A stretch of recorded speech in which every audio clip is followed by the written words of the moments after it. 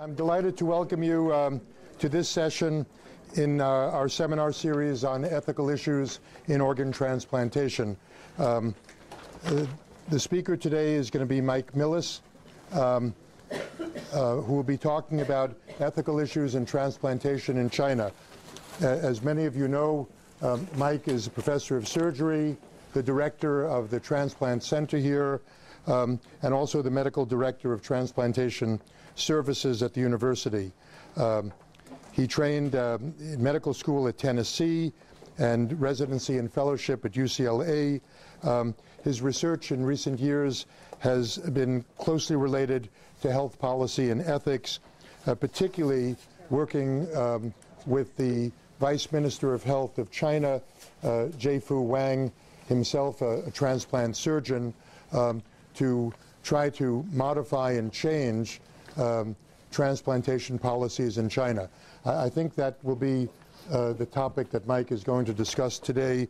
It's wonderful to welcome you, a member of the American College of Surgeons, American Society of Transplant Surgeons, etc. Michael, welcome. It's a great honor to be asked to speak in the faculty series following such great talks that we've had all this year, and hopefully this will live up to the standard, and the rest of the talks from the rest of our speakers for the rest of the year will be similarly as good as at least our past ones. So with that, as Mark said, I've over the last several years worked very closely with the Vice Minister of Health in China to enact some reforms that have improved the field of transplantation in China. I'll be talking about that. I have to obviously start off with a conflict of interest statement, and I don't think I have any conflict of interests.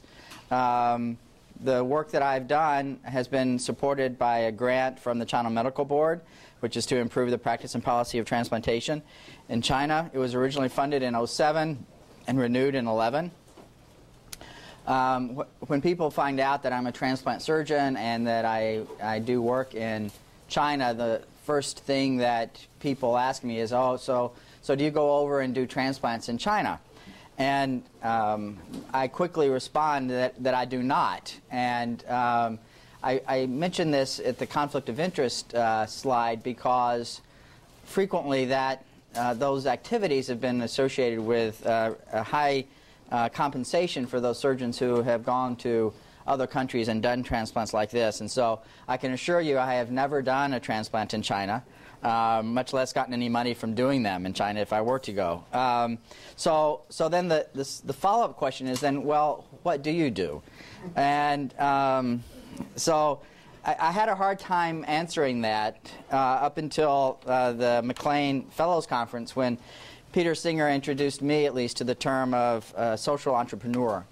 And I think that really does describe what I'm trying to do.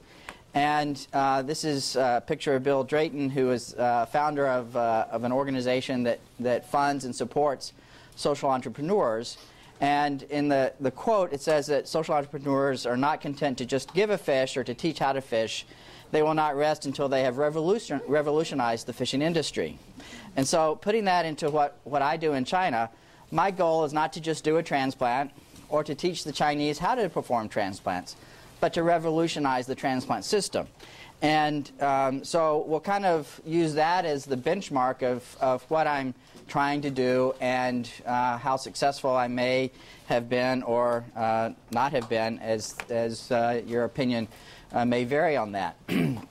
So the first thing we have to really discuss is why does transplant need policies and regulations? We certainly know that if many of the physicians in this room were in their lab and working on their research and had developed a small molecule that they wanted to try to test in humans, they would have to go through a rigorous FDA approval process in order to do the clinical trials, much less than get approval to do them. However, if a surgeon develops an operation either in his lab or even in his mind and wants to try it on a patient, probably at most he needs an IRB approval, an informed consent for that. So surgery is remarkably absent of regulatory oversight. That the surgeon-patient relationship is one of the most sacred in medicine. We have individualized pre-op planning of unique operations and intraoperative decisions that we cannot discuss with the patient. And so the care between a surgeon and a patient is very personalized and very much lacking of regulation. So in general, in the hospital, if you just take it out to the hospital, non-transplant medical care, there's regulation on general hospital care, drugs, diagnostics, things like that, that the FDA and JCAH, et cetera, goes through. But regulation is absent on process, priorities, resource allocation, et cetera.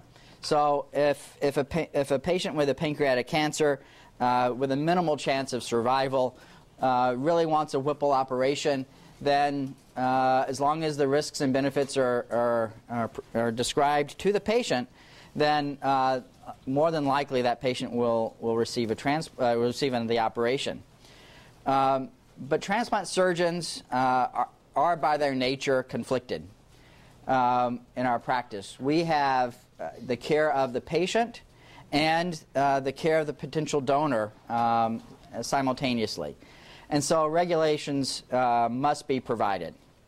And for transplant care, regulation, in fact, drives all processes, priorities, allocation decisions, and quality assessments. It's not just up to the doctor and the patient.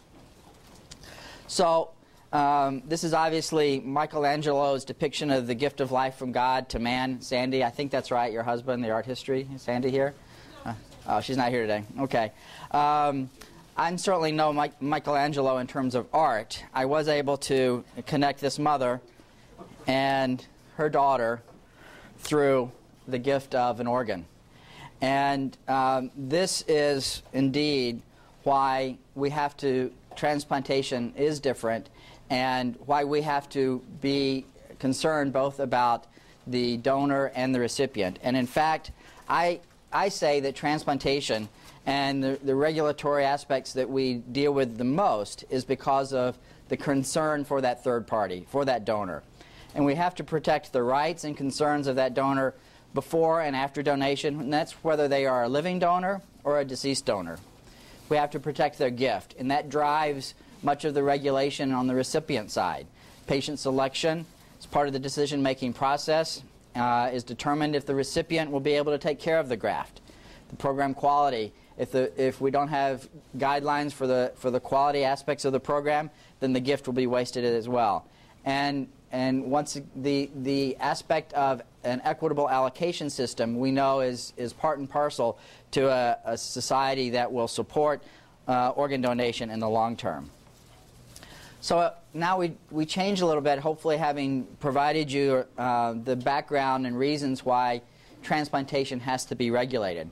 And we can see, in fact, that when transplantation grows up in an unregulated fashion, as it did in China, there are many abuses and problems. And these were finally started to be addressed in 2006 by Jaifu at a WHO conference in 2006, in which the first public and then subsequently scientific recognition of the problems of transplantation in China occurred. The press focused, of course, on the organs from executed prisoners, of which is certainly a problem. But there were also many other problems: quality, lack of a database, lack of transparency at every level, transplant tourism, and payment of organs were in fact just a few of the additional problems that needed to be addressed in order to try to clean up the transplant system in China. So the bottom line in China, having transplantation grown up in a non-regulated fashion, were that patients who needed transplants were getting harmed, living donors were being harmed, transplantation's reputation worldwide was being harmed. Patients were not receiving maximal benefits from their transplant because of physician compensation systems, and futile transplants were performed just in order to get the compensation. Participants were not provided adequate informed consent, either on the donor, the recipient, or the payer. There was no transparency. Centers had exclusive relationships with prisons, and centers could do whatever they wanted to with the organ, eliminating any appearance of equity. And there was also concerns that the need for organs would drive executions, at least the time of the execution. And if at least at that level, if not at potentially even at the judicial level of someone being paid off to, a judge being paid off to sentence someone to death in order to receive ultimately the organs from that person. So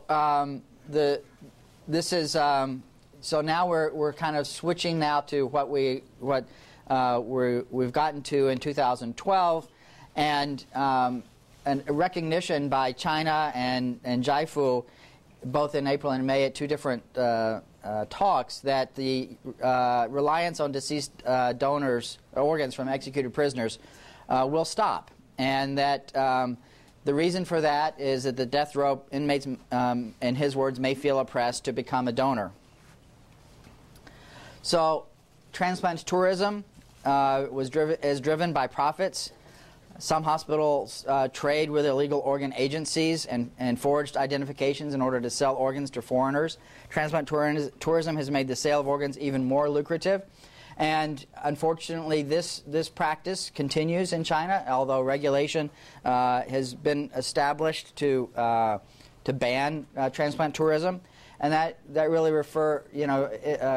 talks about the lack of the rule of law overall in China, and not just within transplant or healthcare in general.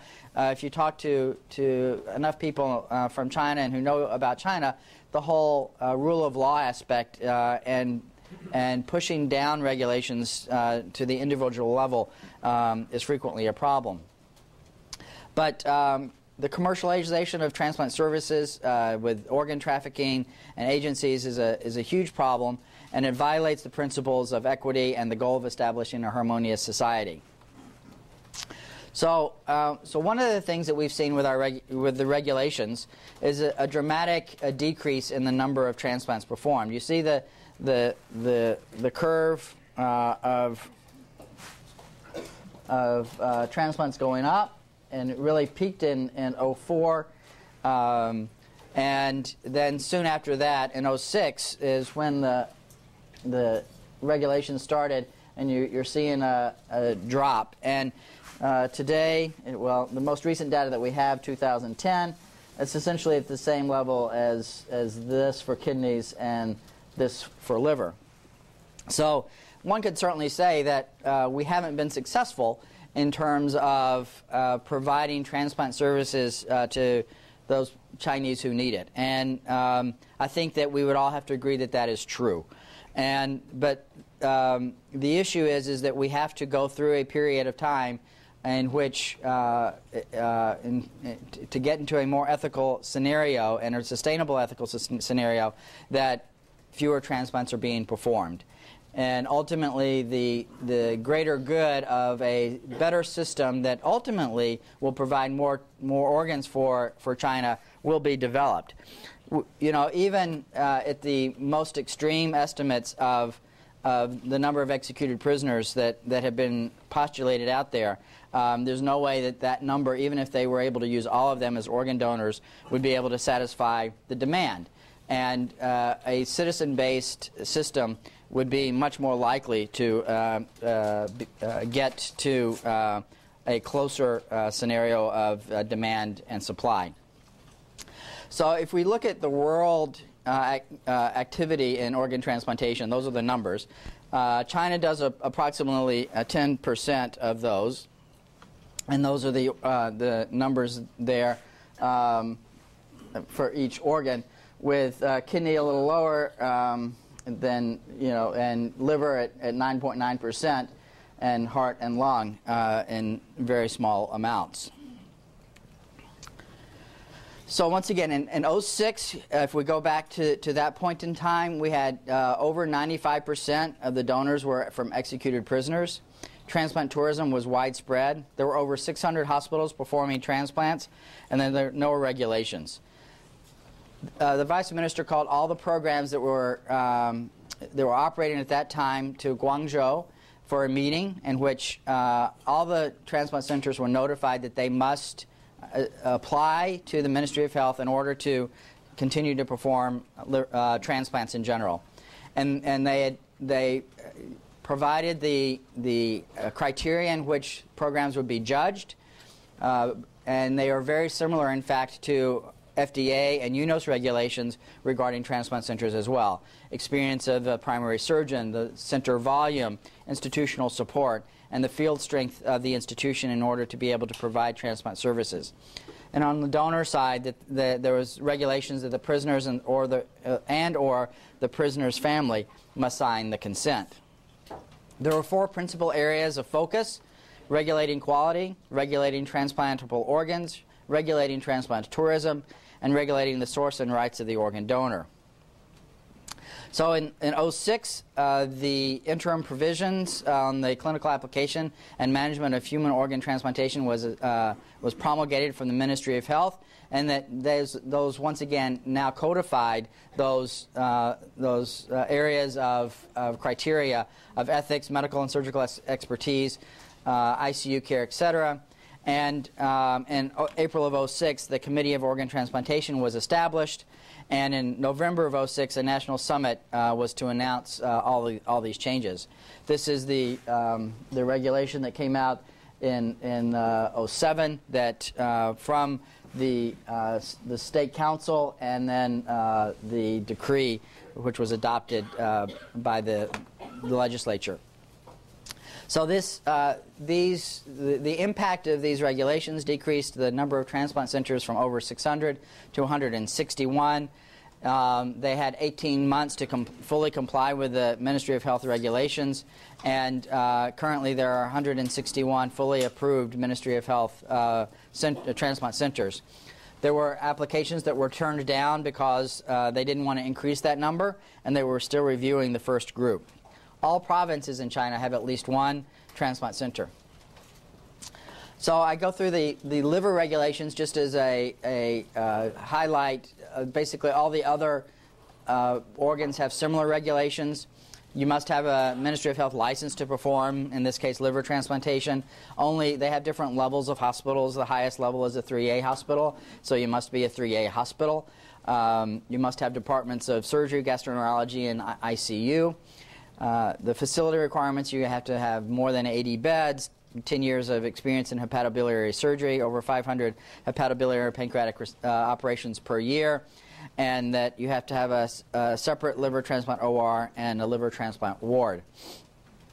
Surgery requirements: 3 senior surgeons, greater than 10 years of experience, and 5 years, greater than 5 years experience in liver transplantation, and the volume requirements as well. So you can see that those of us who are very familiar with requirements for CMS and for UNOS, in general, they are in the same flavor as those regulations. So how have they tried to enforce the regulations? As I mentioned before, there are issues regarding the rule of law and enforcement of any regulation in China. And this slide is just documenting 2, but there have been others with similar consequences. The Vice Minister was informed of 2 cases of transplant tourism back in 2008. The response was, after a full investigation that confirmed these cases, each of the hospitals was not allowed to perform the transplant that they transplanted a transplant tourist on for a year. So it found out, at least, the penalties are severe. The issue is, once again, how to kind of police that, as they don't really have the manpower to do audits, UNOS audits like we see here, or CMS audits, or even an ability to track each organ that is procured at the current time. So one of the issues is living donation, and as the number of organs from executed prisoners has decreased, the number of living donors has increased.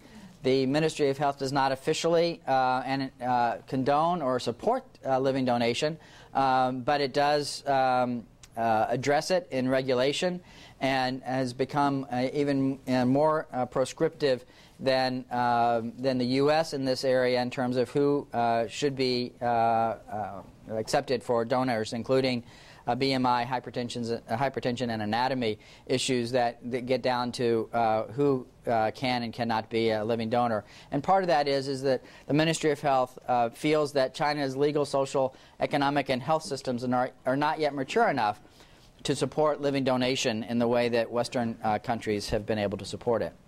So these regulations were published in The Lancet by Jaifu, myself, and Ili Mao, who is Jaifu's kind of right-hand man, back in '08. And then soon after that, the registry was formed, and the key people for the registry are St. Fan here and Haibo here.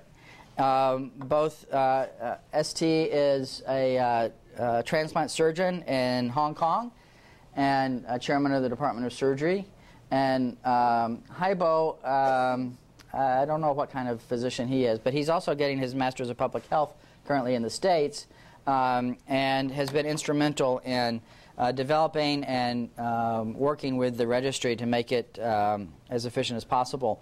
And it is a post-transplant registry, so Ministry of Health approved hospitals have to provide information regarding their transplants to the registry.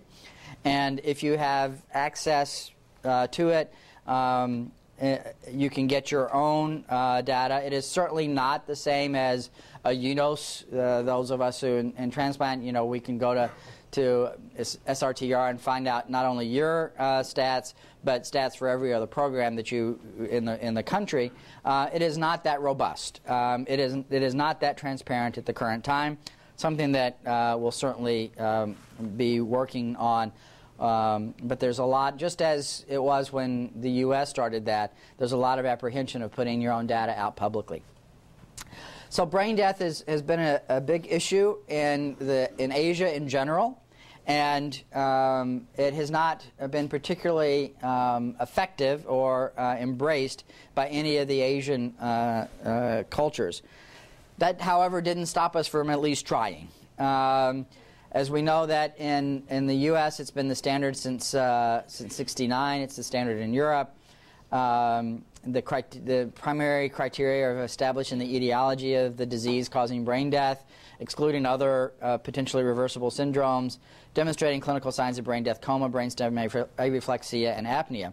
And all of these were, in fact, generally accepted by this conference that I was at by the medical community, but because of issues regarding kind of the Ministry of Health, the Justice Ministry, etc., there was no way to get a law passed, and so we have, as of today, still have failed in getting a brain death law happening in China.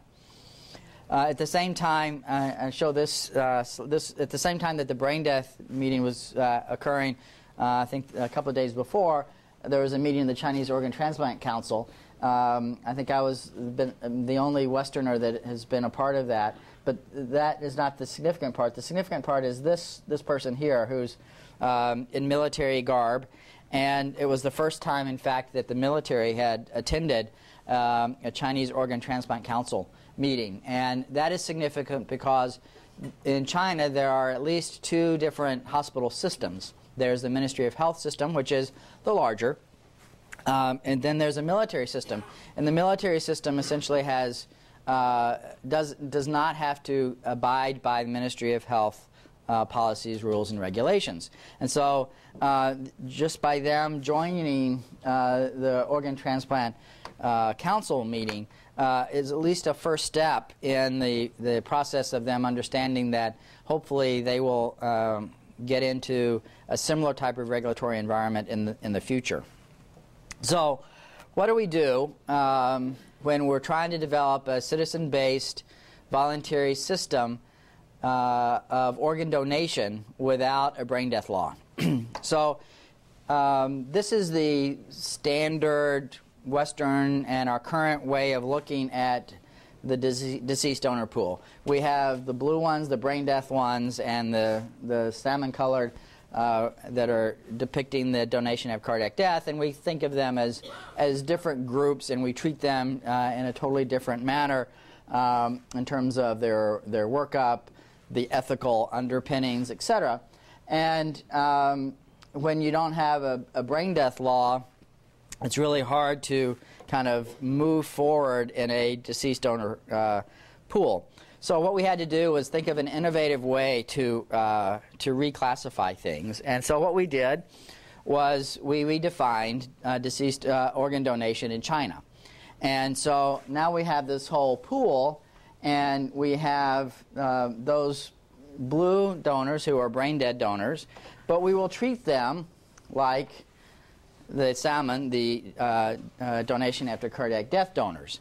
And that way, every donor will be treated the same way, just like a DCD donor. Some of them will be brain dead, but will not be necessarily classified as brain dead, but they will obviously die more quickly than those that in our traditional fashion of looking at a donation after cardiac death. And so we looked at this innovative way of redefining deceased organ donation in China.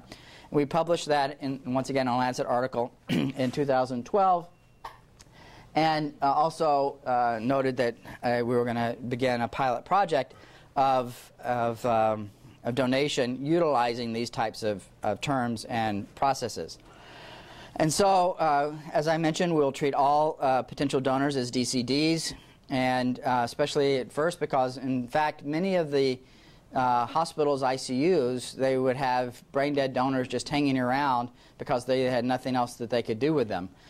They couldn't take them off life support because that would be killing them because they weren't they didn't have a brain death law even that they were brain dead, and so they just had these people taking up. And at the brain death meeting, it was estimated that up to, I think, 10% of the healthcare costs in China were programmed for these types of patients who were in ICUs just hanging out as brain dead but not being able to do anything about them. And so we also wanted to establish a national organ donation system with an allocation system, etc., moving towards what would be closer to be considered to be a Western type of scenario. So we were treating everyone as a DCD donor. The demonstration project ran from April of 11 to January of 12, and 26 OPOs were utilized / established, and 292 organs went to 31 hospitals, and 50% were occurred in the last 6 months of the project. An update from that is now that there's up to 546 organs from 207 donors in 16 regions. And for the first time under this system, organs were actually allocated in a transparent way, and a sharing policy was established. As I mentioned before, previously there was a one-to-one relationship between prisoners and hospitals, which allowed the hospitals to transplant whoever they wished. And now there is a sharing policy and an allocation system. If a donor was identified in one of the transplant hospitals, at least the transplant hospital was guaranteed to get at least one kidney out of that donor, similar to the early stages of UNOS, in which there was some feeling of propriety in an organ and a donor within your organization. So the essentially UNOS type of system, the China Organ Transplant Response System, was launched in April of 11, and there were 26 OPOs, etc. And this is how they signed in, and there was a decision made on how to allocate and to prioritize candidates with transparency. And this is how the system looks when you open it up with a donor. Very similar to how we would see a donor and recipient characteristics with MELDs of 40 down to MELDs of 22, although in our UNOS systems they're not Chinese characters. So one of the aspects that was truly remarkable at the meeting that really summarized the experience of the pilot project was a donor story. And although I've been to China several dozens of times and spent anywhere from a couple of days to a month there at any one trip, I've learned very little Chinese. I'm generally tone deaf. It's a tonal language. I'm terrible at languages, and I'm fortunate and they always are able to provide me with an interpreter, so the need is not there to learn either. But at this meeting with the donor story, you didn't need to know the language. It's the same that we hear from our own donor stories. This was a migrant worker who lost his son and was fortunate enough in his terms to be able to allow his son to be a donor. I had always thought that the cities that like Shanghai would be the leaders in developing a voluntary deceased donor program because there's a more youth-oriented culture with less reliance on the traditional cultures. But this was a man who in fact proved that wrong. Like I say, he was a migrant worker of little means and really was very emotional in being able to provide his story and his son's organs to other people.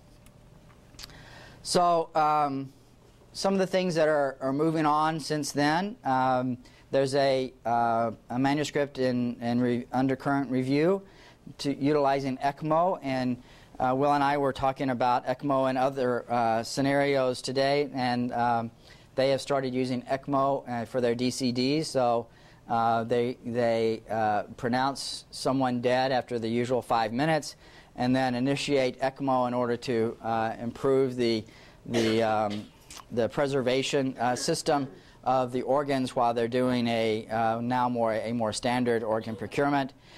They were initially concerned that the heart might reanimate after initiation of ECMO, but at least as of the last I spoke with them, they had not seen any reanimations of the heart with ECMO, and that they are, worrying about whether to try to move up, go from 5 minutes to 4 minutes, but also the concern that would be in terms of reanimating the heart. So, but this is a nice step in terms of trying to improve the quality of the organs that they receive from their donors. So let's kind of encapsulate what we've seen already in terms of social changes. When I first started going over to China and really talking about transplantation and thinking about their system, the general sense was not only from the physicians, but even from people that I talked with, cab drivers, etc., that there was nothing wrong with using executed prisoners as donors. Transplant tourism was good for the system, and that Chinese would never embrace living donor transplantation because they wanted to have their body whole up until the time of burial. Well, now in 2010, the government wants to eliminate the death penalty. Recognition that transplant tourism and payment for organs is unacceptable. Living donation is increasing. And deceased donor donation is definitely on the agenda and being executed now in many projects. So this is just one of the many stories that are in the press in China. The idea of donating one kidney to my daughter had been lingering with me for some time, and he was, in the new system, more willing and able to do that. A quote from Jaifu in recent meetings: "The evolution of organ transplantation provides one of the best windows through which to view contemporary Chinese society while it struggles with the search for a cultural identity in late modernity." And that the deepest significance of organ transplantation lies in its gift exchange dimension, in the nature and magnitude of what is given, taken, and received. There's a feeling that organ donation will help China in its constant quest for a harmonious society, and that having a fair, ethical organ transplant system is part and parcel to that harmonious society. So how have we done in the last 6 years? we've improved the quality of patients, so patients are not getting harmed by setting the standards for being a Ministry of Health approved transplant center. Transplantation's reputation is improving, and that we're trying to address these problems, and that's globally. China's Organ Transplant Committee has provided clinical guidelines regarding candidacy, perioperative, and postoperative care. We've improved informed consent to the patients and donors, including the prisoner donors, and developed strategies and voluntary deceased donor systems with transparent allocations. In terms of a social entrepreneur, I think that we're about halfway there to a sustainable social entrepreneurial success with entrepreneurship, innovation, and social change. What we need to accelerate it, I think number one is some time. Obviously funding, it's going to take a lot of money to really broaden this out and to extend the rule of law in China. And so our goals, my goals at least for the next 5 years in regarding this aspect, is to make a voluntary deceased donor program robust enough to eliminate the use of prisoners as organ donors, improve the enforcement of regulations, provide on-site audits of transplant activities, expand the policies and procedures to non-Ministry of Health hospitals such as the military hospital.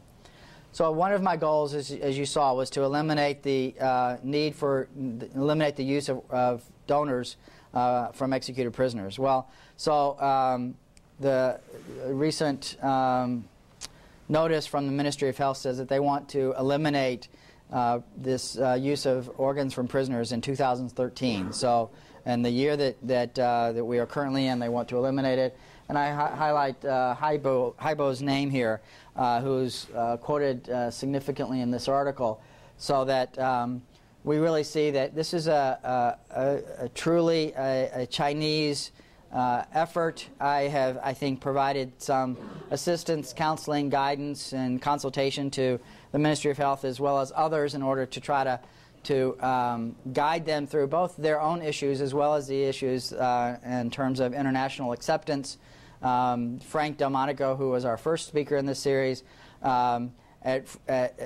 sometimes has been very vocal and animated regarding the use of the use of executed prisoners in the whole transplant system in China, and kind of maneuvering through all of those types of concerns and critics, and still keeping China on a path that is sustainable.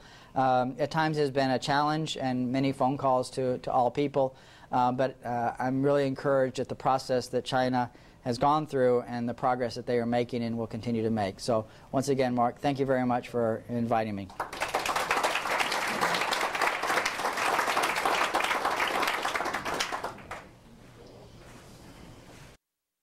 Thank you, Mike. The paper is open for questions. I'm going to ask Dr. Chapman. Would you introduce yourself as you start, please? Sure, thank you. My name is Will Chapman. I'm a transplant surgeon at Washington University in St. Louis and head up the Transplant Center and abdominal transplant programs there.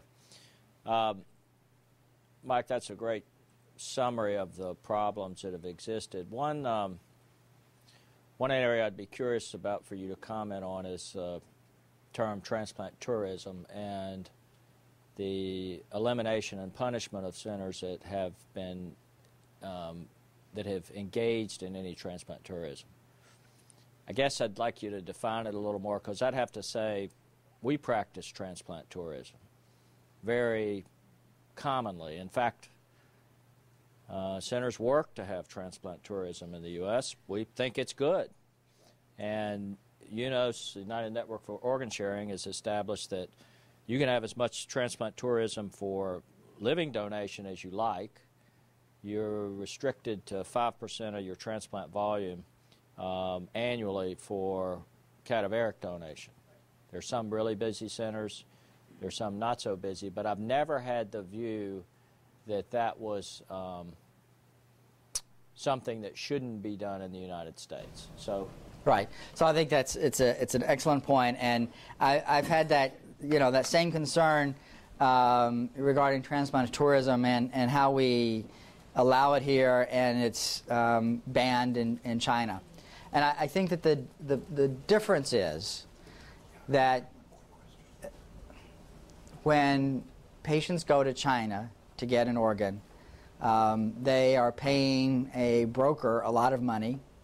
would they have to? Yes. That has been the system. Now, yes, I mean, in a different system in which there is not payment for organs, then I think you at least have to readdress the concept of whether transplant tourism is allowable or not. But where in the U.S. there is no difference.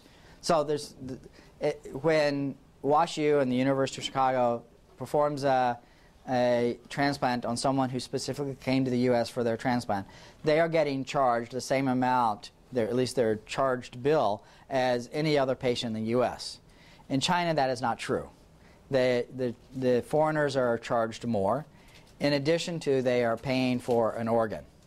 And I think those two differences make the ethical practice of transplant tourism in China a real challenge right now. If we were 10 years, 15 years, whatever, in the future and the payment of organs has gone away in China, there's a transparent system, all that other stuff, then I think at least we can readdress it. You know, if we were to fully utilize the potential of deceased donors in China, it would probably overwhelm currently the number of patients who can at least afford transplantation in China. And so then you'd have to think of, well, what should you do with those organs? You know, should the government, you know, provide more insurance to allow more Chinese people to get organs, or should you open that up to transplant tourism? I think that those are reasonable things to think about 10 or 15 years from now. How did Vice Minister Wang do in the recent reshuffling? He did fine. So there is a mandatory retirement age of 65, and similar to what I talked about with the rule of law, that doesn't apply. Jai-Fu is 70 or so, I think, something like that, certainly over 65. And in the previous power shift before the most recent one, they also one of the ways they got around the Ministry of Health, the governmental age restriction is that they defined him as the personal physician for all the leaders, and so I think that continues, and he has continued to be a vice minister even with the new power shift. Wow, lots of questions. Well, Mark gave me the microphone first. Perhaps I'm a little dense, but I'm having a hard time understanding your blue and the salmon with the cardiac death and being ready. Do they pre-line these people ready to go get on ECMO? Yes. And so how do they anticipate that? I mean, how much? There must be a lot of manipulation there as to who's going to have a cardiac death. Tell me who, if you can predict within. No. So it's just in that system. It's just the same way that we do it, right? Is that someone is on life support, has no chance of survival, So the organ procurement organization goes to the family and says, "Would you like to be able to provide organs for donation?" Mm-hmm. And they say yes, and they withdraw life support. Okay, and once the heart stops for 5 minutes, they're declared dead. So, but if there's no brain dead, how do they're still allowed to withdraw life yeah. support? Yeah, right. Okay. And then once their heart stops, then they're declared dead. So before you do that, you line them up yeah. with ECMO. Yeah. But it sounds like a little manipulation as far as if it's not really brain dead, you're still disconnecting and. Well, there are patients who have been identified as and their families have identified that they want to withdraw life support. Is there an EEG on one of these individuals with ECMO? No. They'd really be dead. Well, the EEG wouldn't make it a difference in China. There's no brain death.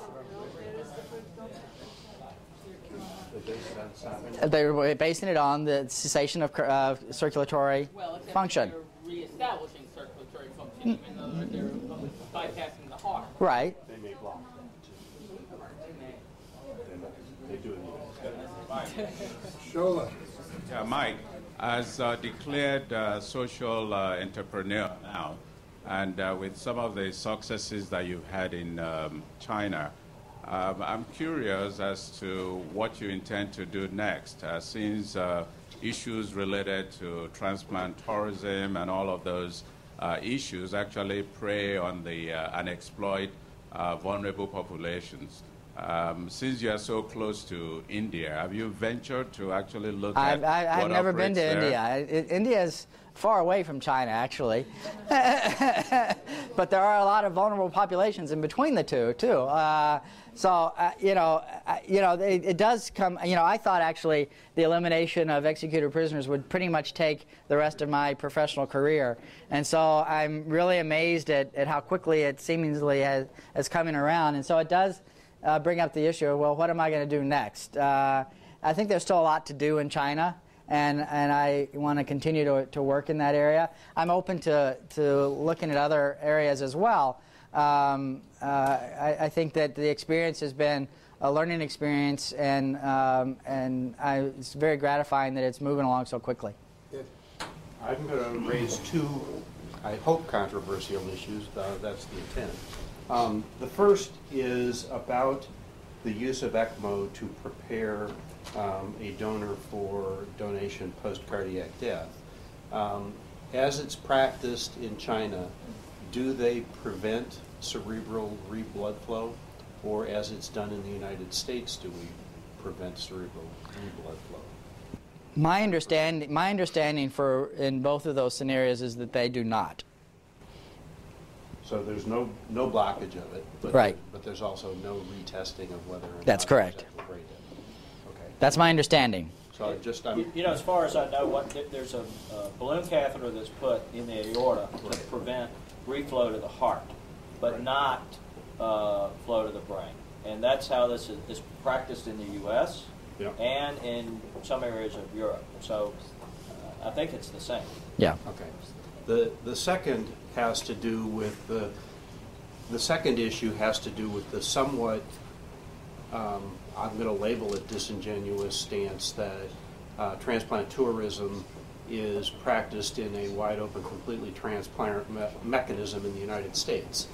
While I am certainly part of it, we must recognize the fact that while there may not be a difference in charges established for transplants for foreign visitors, there is certainly a difference in revenue generated.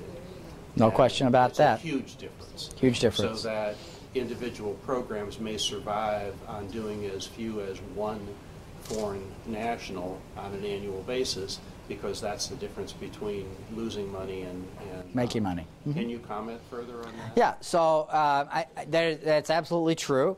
And there's more transparency coming in terms of transplant tourism, with UNOS regulations requiring public dissemination of the number of transplants that you've done on patients that are non-U.S. nationals. So there's more transparency in the numbers.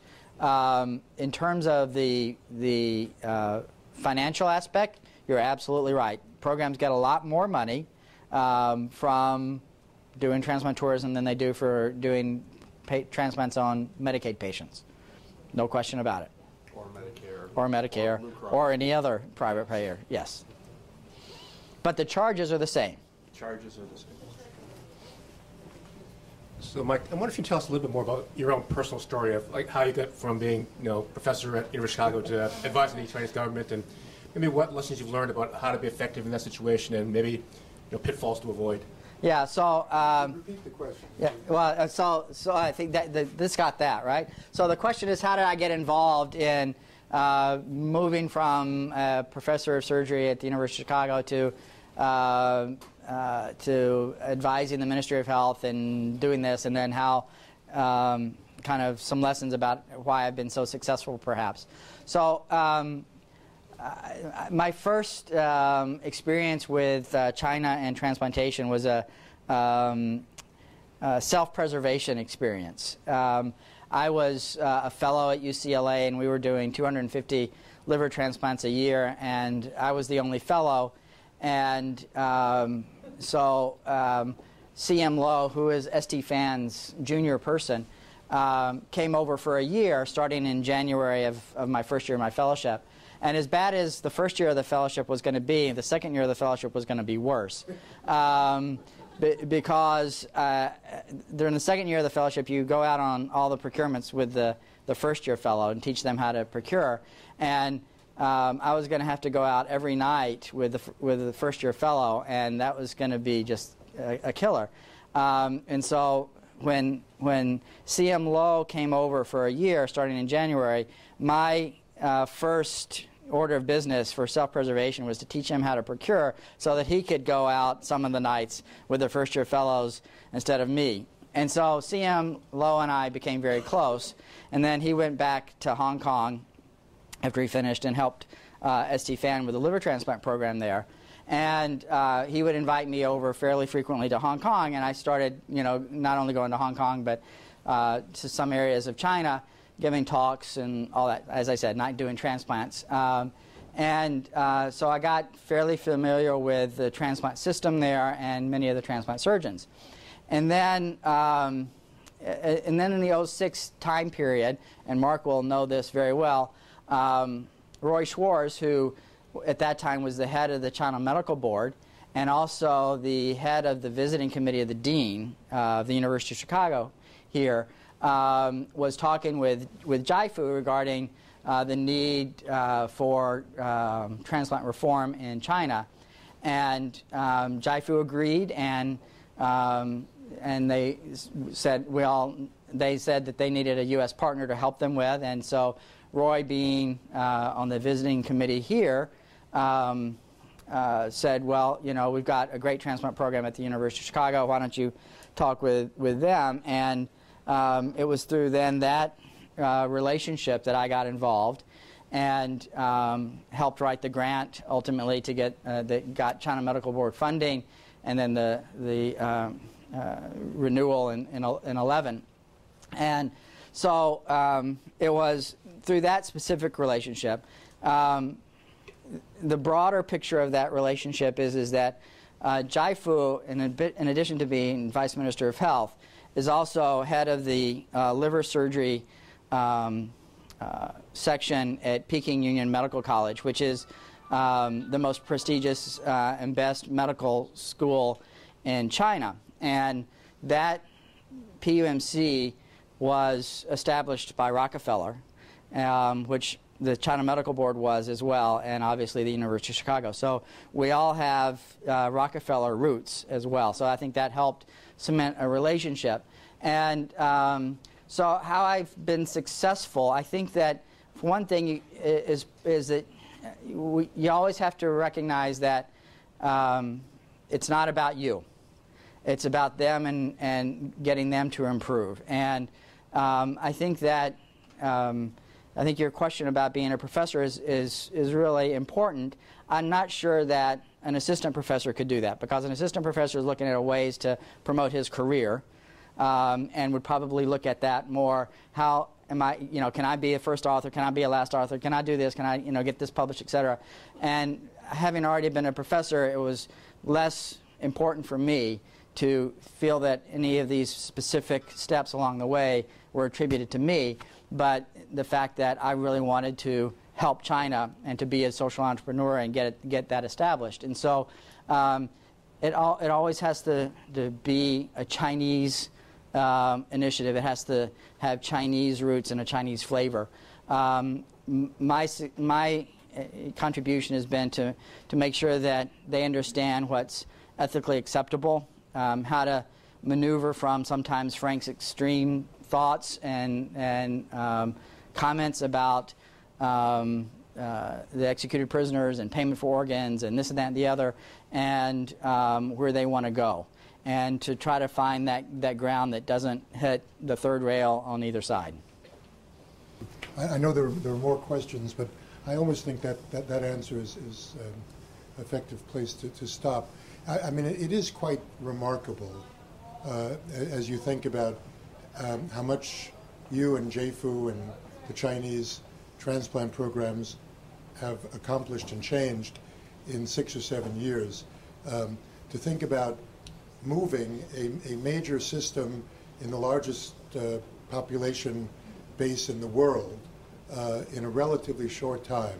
And even though there are still critics out there, like Frank, Laney mentioned Art Kaplan's article, yes, in which he doesn't think anything has changed. I think things are really different now from when you started.